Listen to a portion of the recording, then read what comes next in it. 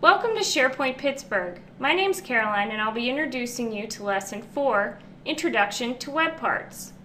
First we'll be answering the question, what are web parts?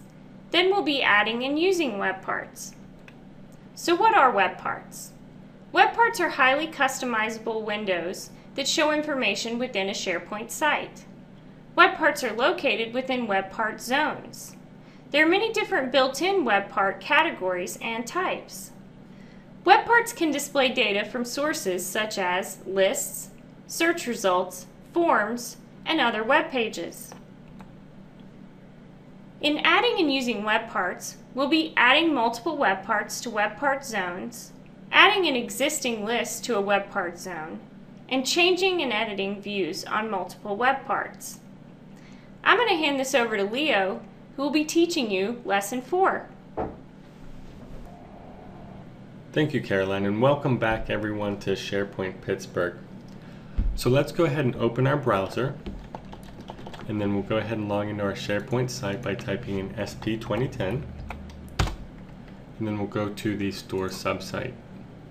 So now, as Caroline mentioned, the first question that we need to answer is, what is a web part? Well, in my opinion, web parts are pretty awesome. What they let you do is grab data from multiple areas and pull that data into one screen, so you essentially have all the data you want to see right at your fingertips. The best way to actually see this is by example, so that's what we're going to do now.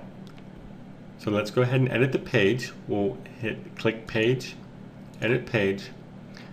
And now we're going to go ahead and talk about what we're actually seeing here. You'll see two boxes here, and the things that I'm highlighting now are actually called web part zones. Web part zones are where web parts are placed into, and you can have multiple web parts in a web part zone. And web part zones are essentially on a web part enabled page or template. So now that we got all the boring details out of the way, let's go ahead and actually add our first web part. So we'll go ahead and click Add a Web Part. And you'll notice web parts don't have to just be a list. We have our recipes document library. There's all kinds of crazy stuff that you can add to a web part. You can even create custom web parts, but for now, again, we're just trying to cover the basics, and we're going to cover all the cool advanced stuff in the later lessons. So let's add our document library recipes, and now we just created a web part with the document library. Now, what's really cool about web parts is that you actually don't lose your functionality. If you recall last lesson where we talked about document libraries where you could check in and check out, we can also do that by clicking on the context menu, checking our version history, and again checking in documents. So that's the really neat thing about web parts, is the fact you get all this data. But it's not just viewable data. You can actually manipulate that data right there without having to click, through all kinds of, different pages to access what you want to access. So they're a tremendously nice feature. So now let's go ahead and add two more web parts. As I promised before, we'll add a list. If you saw the PowerPoint.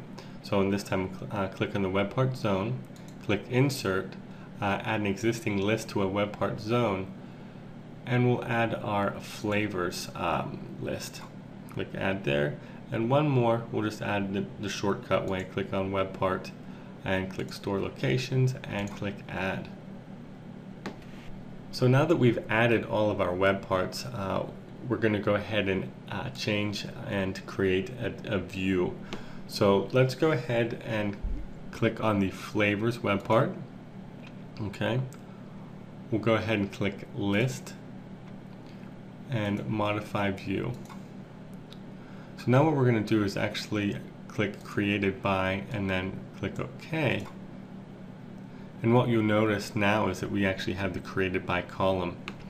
Now the neat thing is if we go ahead and click Flavors over here, you'll notice the column hasn't changed. So that view that we edited is only actually the view is only pertains to the web part. So we didn't actually change our default view on the list as you saw a moment ago. So I really don't want to have this in list form. I really want to have the calendar view. So what we'll do is we'll go ahead and click Edit Web Part. We'll change the selective view from current view to the calendar. And we'll click OK, hit Apply, click OK, and then you'll see that now our seasonal ice cream specials from Happy Scoops are displayed in the calendar. So that's pretty neat stuff.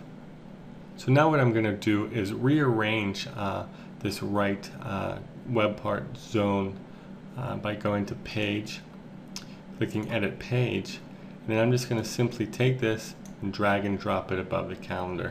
And then I'm going to go ahead and stop editing. And now I've actually just rearranged my page that easily. That's a pretty awesome feature.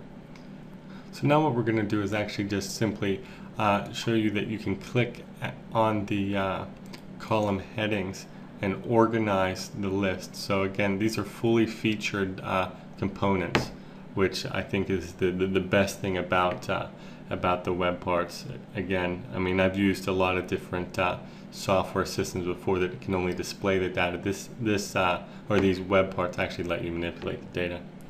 Well, that's everything for our first episode on web parts. I hope you enjoyed it, and stay tuned because we're going to be producing a lot more SharePoint lessons on multiple topics and definitely more on web parts in the future.